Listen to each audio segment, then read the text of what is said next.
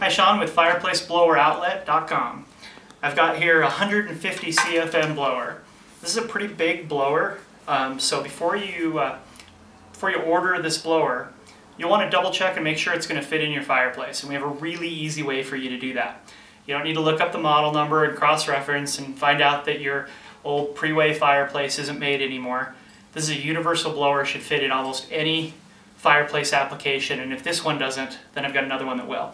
Here's how you're going to find out. The blower itself is about the same diameter of a standard soda can. So if you can get a soda can through the opening at the bottom of your fireplace, then this is going to fit through. The length of the blower is about the same as 3 soda cans.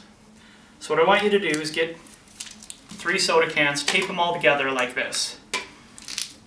With them all taped together, this is going to be your stand-in for a blower. So you'll be able to, at your home, before you place the order, you'll be able to take the soda cans, see if you're going to be able to wiggle them in through the wires and the pipes and the hoses, and get installed in the fireplace. We're going to put the blower in through here, and I don't think this would fit in this fireplace.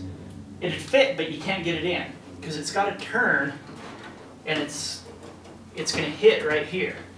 Now I might be able to force it, and that's where the soda cans are going to come in, because it's a really good facsimile for the blower. So if you can push it through the wires and get this stuffed back into this corner, well then you'll know it's going to fit.